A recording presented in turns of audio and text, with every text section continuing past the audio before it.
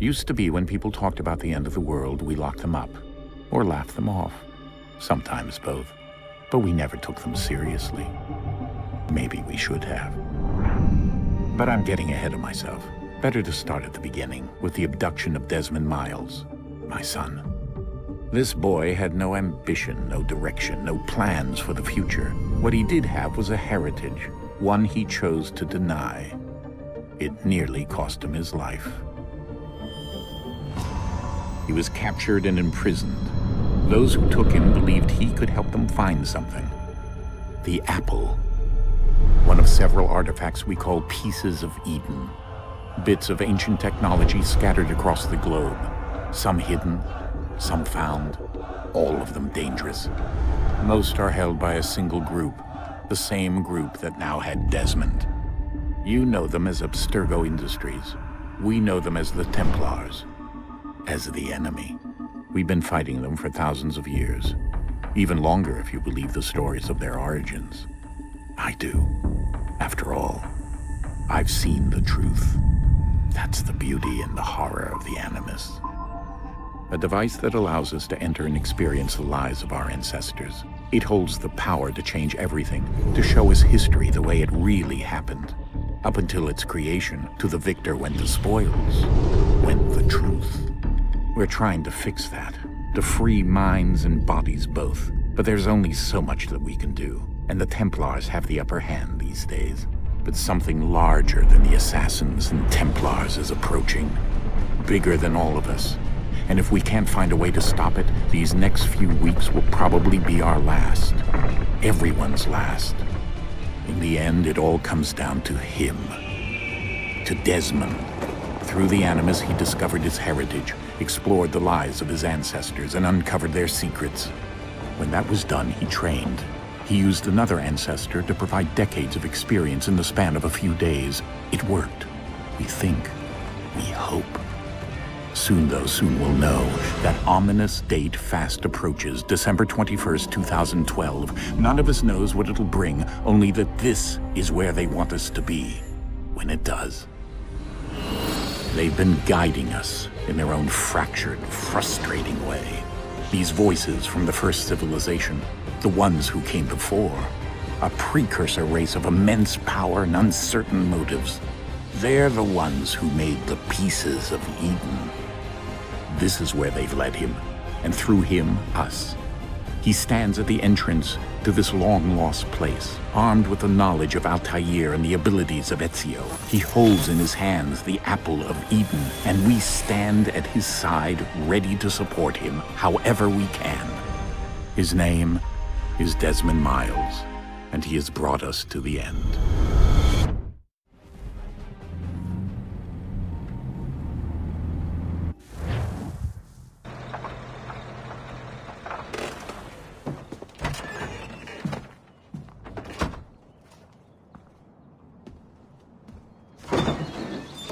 We're here.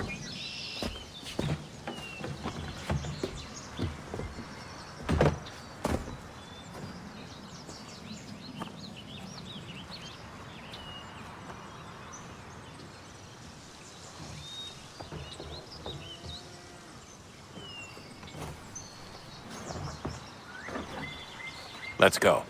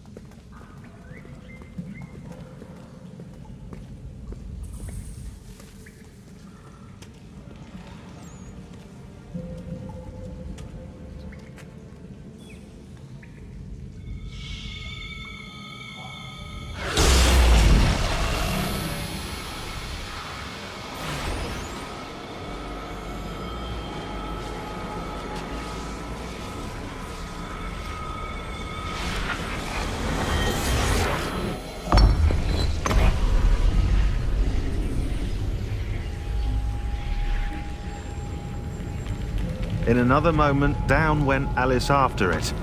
never once considering how in the world she was to get out again.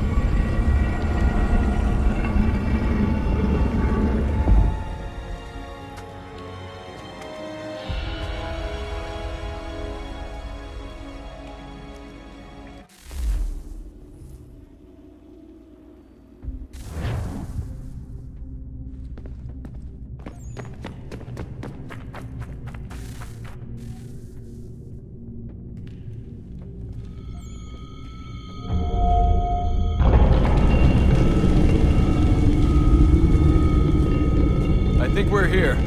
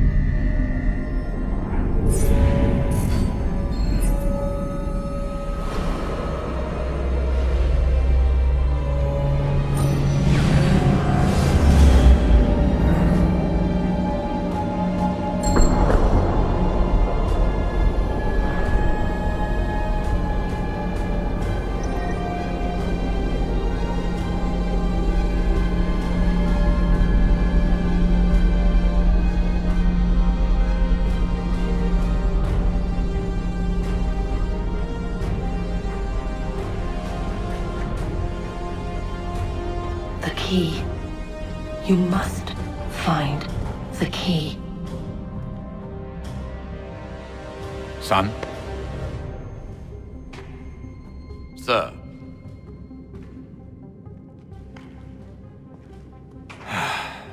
Here we go again. Desmond? Do you hear us? Yeah. What happened? The temple triggered a bleeding effect. You collapsed and entered into a fugue state. So naturally, you dropped me into the Animus instead of, I don't know, making sure I was okay? You weren't in any danger. Besides, the temple appeared to be communicating with you, and I didn't want to risk severing the connection. At least not until we knew what it wanted. Right. Of course. Son, No, it's fine. I get it. And I know what I'm looking for, by the way. It's a key. Just no idea where it is, though. Guess that's why she triggered the bleeding effect. She?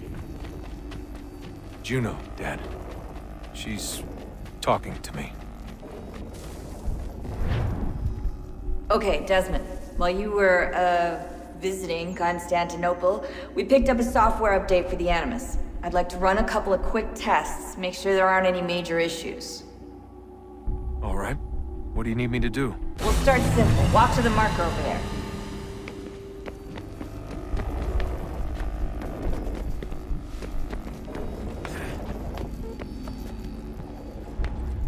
Okay, Desmond. Let's practice climbing on these objects.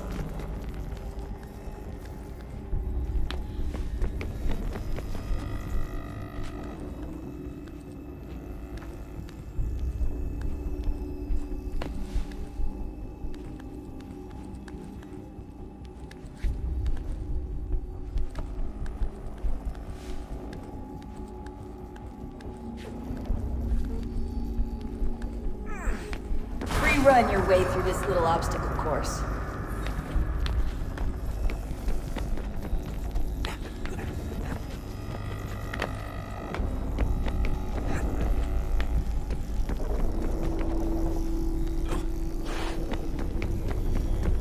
That's a constraint. These are optional objectives that raise your synchronization rate. All right, Desmond. Follow the on-screen instructions and kill the 2 Templars.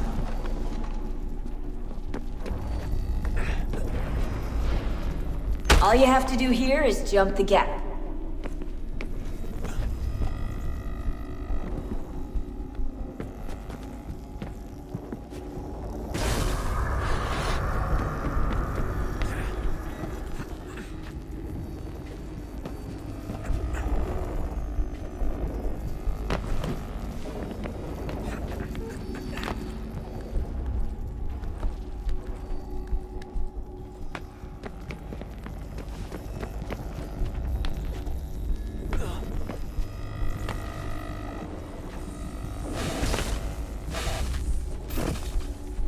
Synchronization levels look good now.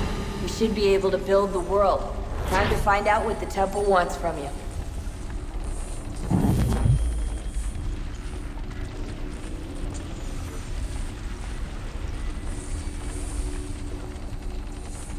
Sir?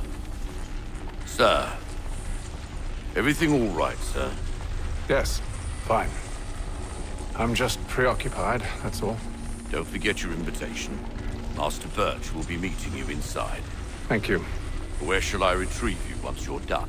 Front of the Opera House. And be quick about it. Don't expect to be here long. I'll bring her round at once.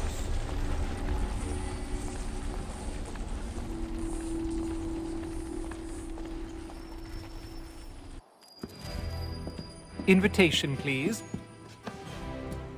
Shall I take your coat, sir?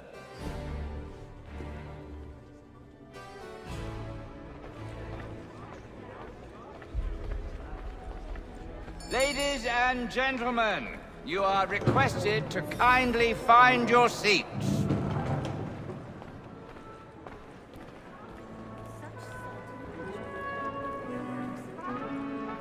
Good evening, sir. This way, please.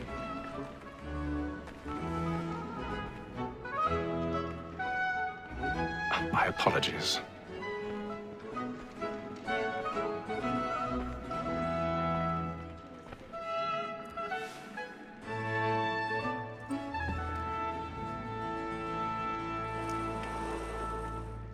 Evening, Haytham. Reginald? I can't tell you how happy I was to hear they'd mounted this revival. Gay's best work by far. Have you seen it before? Once. My father brought me here as a child. Though I remember little of it. I don't suppose tonight will afford me the luxury of a proper viewing either.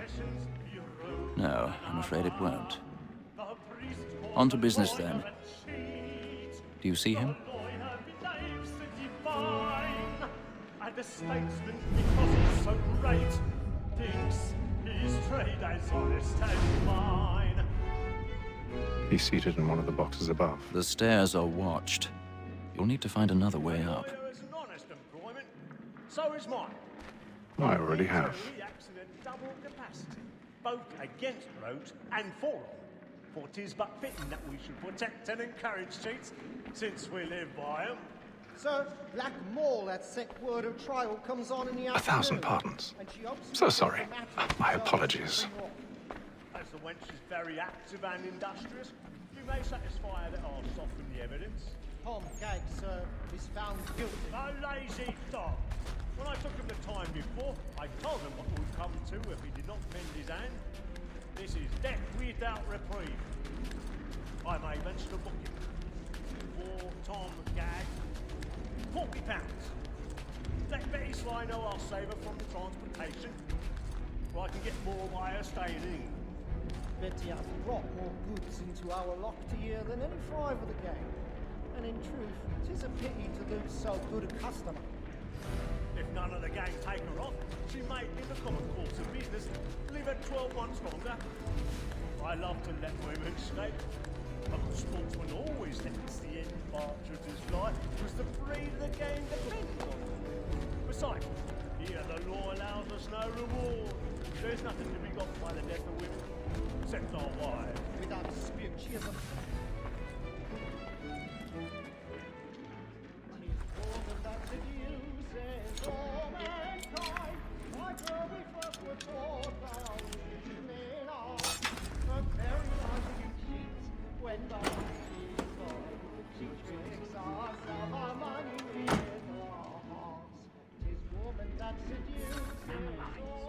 Stand by. Stand by.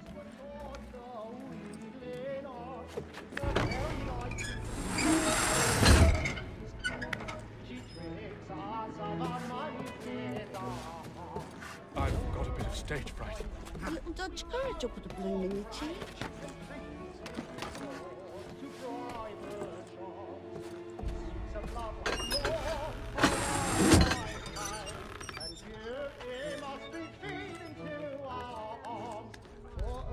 Jeremy's really burning on the boards tonight. He's a marvel.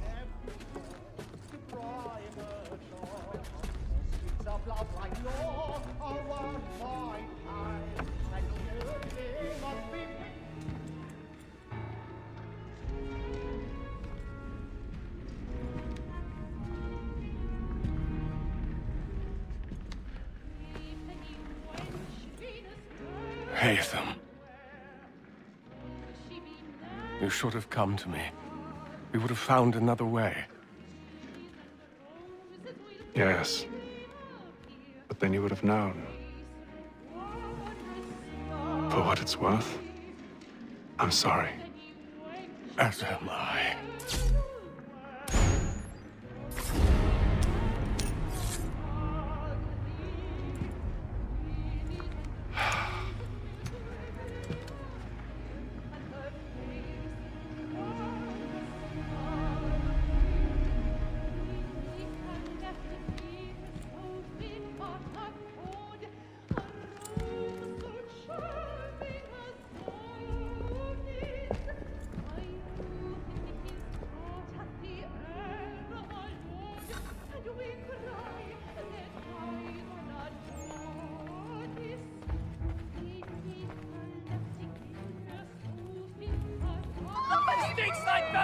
Hurry!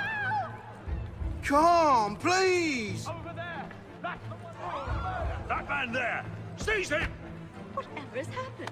A man was killed! I've done no wrong! I swear it! My. Any weapons? I beg your pardon. No pushing, please! Please! Order! We must have order! There is no danger! Up there! Sir, try to remember.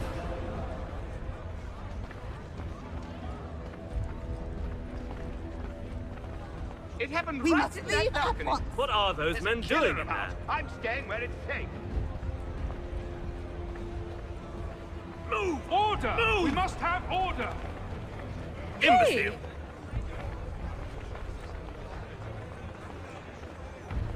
Where are you going?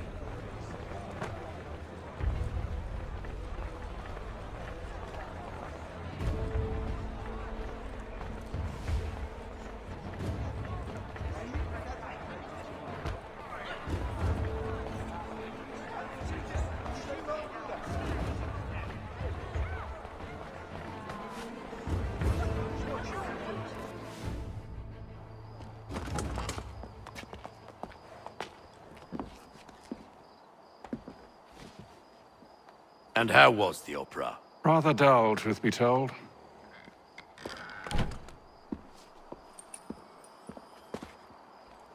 Shall we be off then? Aye. To Fleet and Bride. By your command.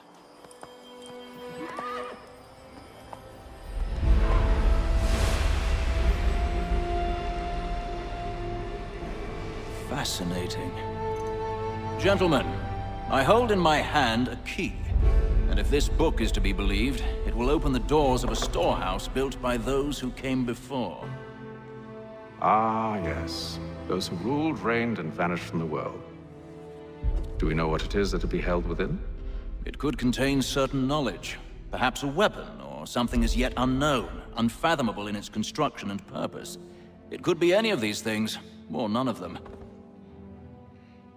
They are still an enigma, these precursors.